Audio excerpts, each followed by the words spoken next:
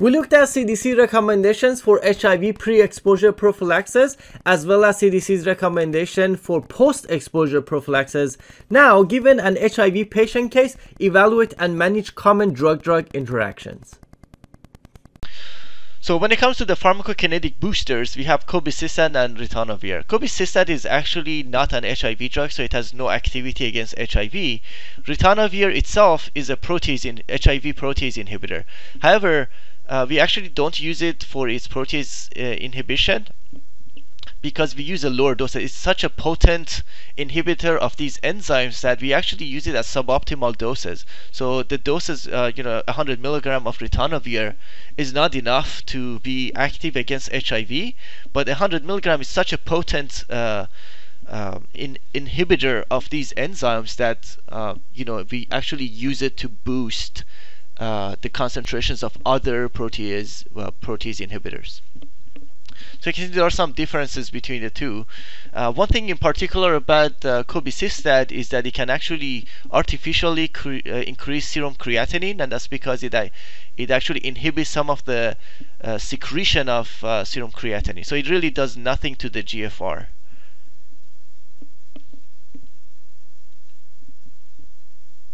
So obviously integrase strand transfer inhibitors are primarily the first line agents that we use for treatment of HIV. So currently we have 4 on the market: raltegravir, dolutegravir, elbictegravir, and bictegravir. Elbictegravir is the only one that needs to be taken with food. They're pretty much all taken daily. Up until recently, raltegravir had to be taken twice a day, but now there's a new higher dose of it that you can actually take once a day. In particular, elbictegravir and bictegravir are actually substrates of 3A4. So elbictegravir itself actually needs to be boosted. So cobicistat will inhibit CYP3A4. So as a result, you will need less of elbictegravir. So the pills will be smaller, and also with the half-life that's a little shorter, 13 hours, you can still dose elbictegravir once a day because of that pharmacokinetic booster. Now, bictegravir, although it is a substrate of 3A4, it does not need boosting. So you need smaller doses of bictegravir, so 50 milligrams. So also the pill is smaller than elbictegravir. So that's another reason that boosting was not needed for bictegravir, because for 50 milligrams the pill was small enough, whereas elbictegravir, even with a booster, you still need 150 milligrams. So if you didn't have that booster, you would probably need several times 150 milligram. So when it comes to drug interactions, elbictegravir will have the most, not because of elbictegravir itself, but because it has to come with cobicistat. So cobicistat will cause a lot of drug interactions, whereas the rest of them don't have a pharmacokinetic booster. One thing that bictegravir and dolutegravir have in common is that they both inhibit OCT2, and one thing that's important is metformin is actually a substrate of OCT2. So OCT2 is it's actually its function is to actually secrete metformin. So because they inhibit, you will see metformin levels increased. So that would be a significant drug interaction, because you will see a lot of diabetic patients on metformin. Bictegravir also inhibits MATE1.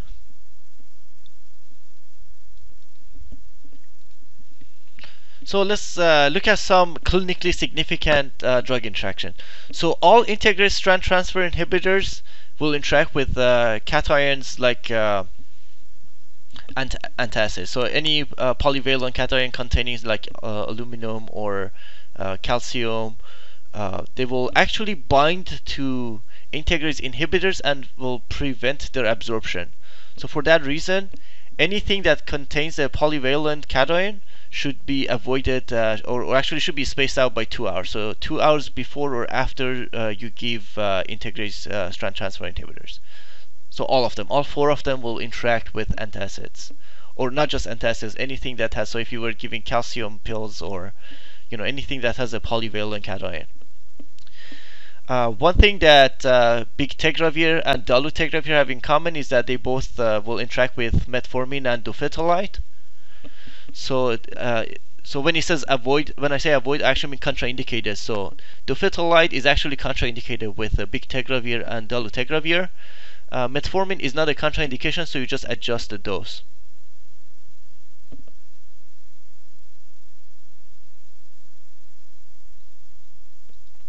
Now there's a really good chance that cobicistat may also interact with dofetilide. However, it's not in the package insert at the moment, so they may just not have studied it. But be careful with cobicistat and dofetilide.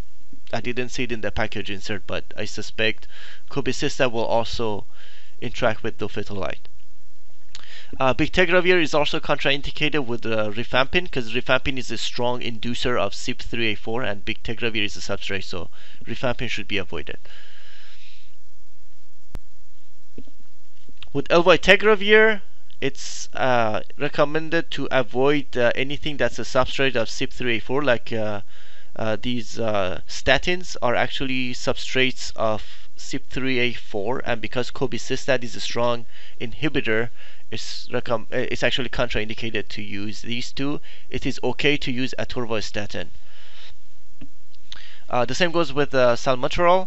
And then rifampin, of course, is a strong inducer of CYP3A4. That actually, because you actually need a pharmacokinetic booster for elvitegravir, so cobicistat is a strong inhibitor of CYP3A4, and rifampin is a strong inducer. So you should it's actually contraindicated to use rifampin because it will mess up elvitegravir levels.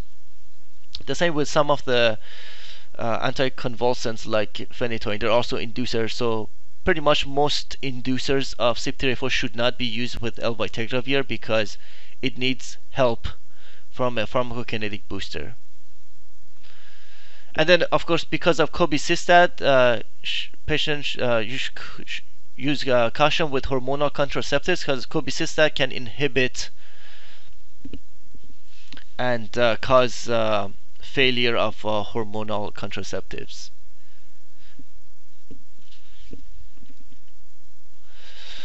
When it comes to protease inhibitor, of course, these are the three most common protease inhibitors, and of course they're boosted, and the reason they can be boosted is because they're all substrates of 3A4, so they're not usually renally cleared. And for non-nukes, so efavirenz and rilpivirine are the two common ones that you use. Etravirenz actually for food you should take it after each meal. Food can actually increase etravirenz by 50%, so it's recommended to take it after meals. It doesn't necessarily mean empty stomach, but it just says take it after meals rather than with food. Now these are all CYP3A4 substrates. One thing that's special about efavirenz is that it's actually an inducer of CYP3A4. So you will also see a lot of drug interactions with efavirenz. So for protease inhibitors here and rilpivirine, here are some clinically significant drug interactions. So again, because protease inhibitors are boosted, you should avoid substrates of CYP3A4. So here are the three statins that are substrates of CYP3A4. Atorvastatin also has a separate mechanism of clearance, so it's not as strong. So it's only listed here for because it's in the package insert for atazanavir, boosted atazanavir, but it's okay to use atorvastatin with darunavir.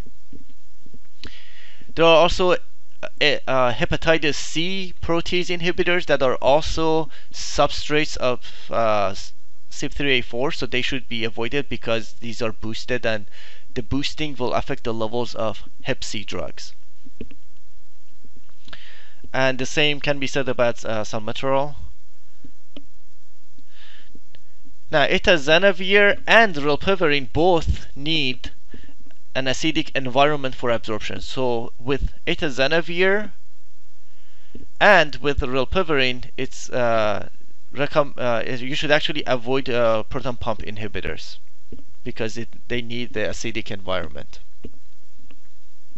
Let's take a look at some common drug interactions. When it comes to drug interactions, you will see that the majority of significant drug interactions are with boosted regimens, so either boosted protease inhibitors, so atazanavir, darunavir, and lopinavir are boosted with ritonavir or with cobicistat.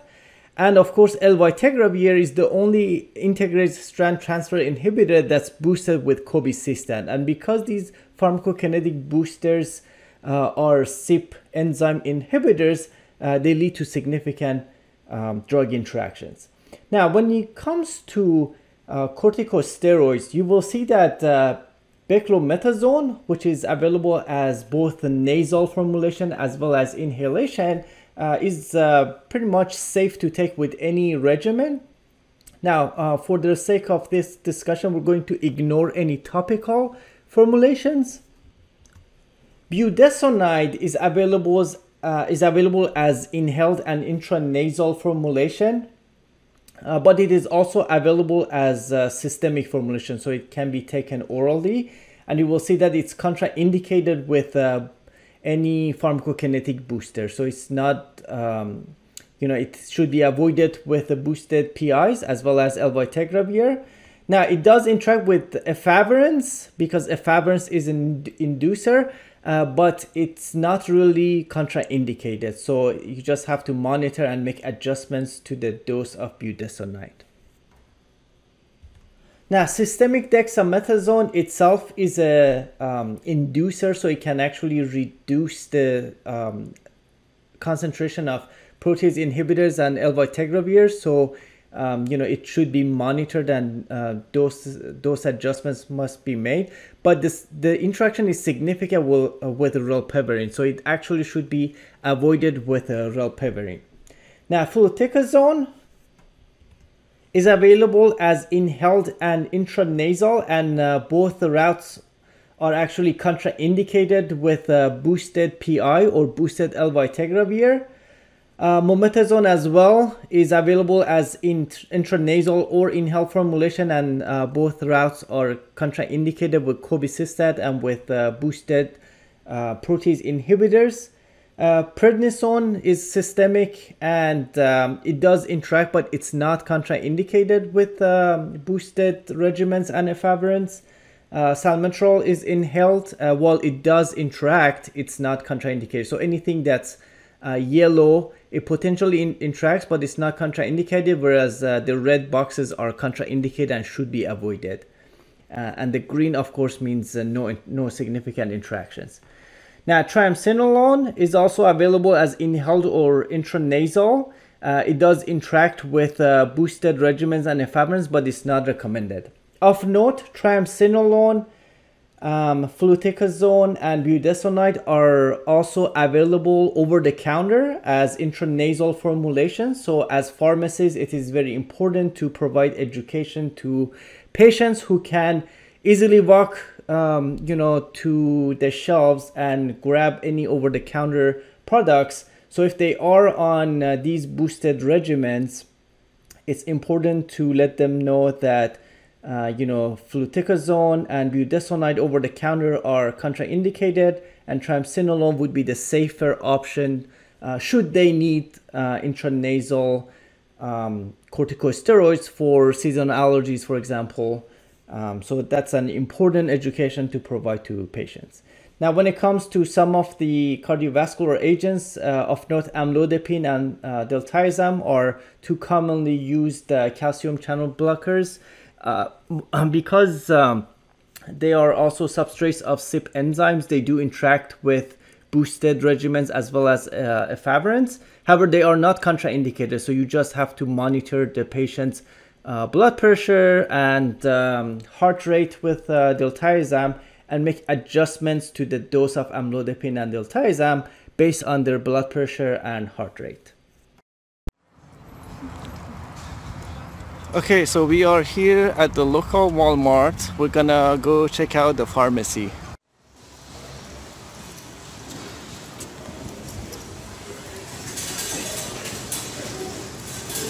You know where the pharmacy is? Okay.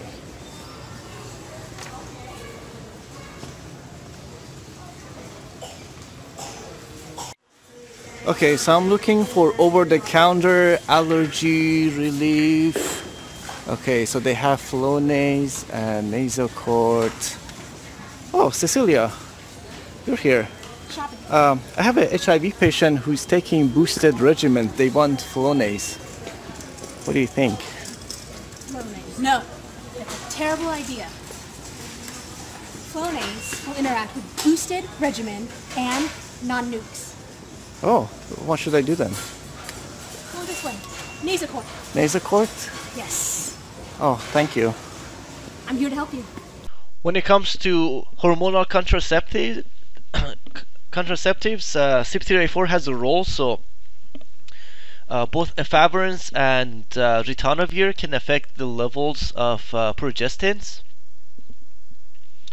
So because of that, it is recommended to use additional contraceptive methods when the patient is actually taking efavirenz or boosted regimens.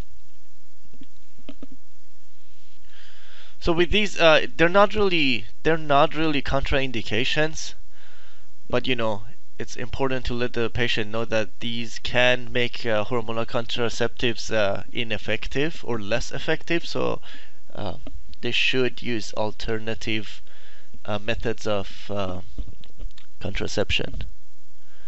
So primarily with boosted and efavirenz. So as I mentioned before with statins,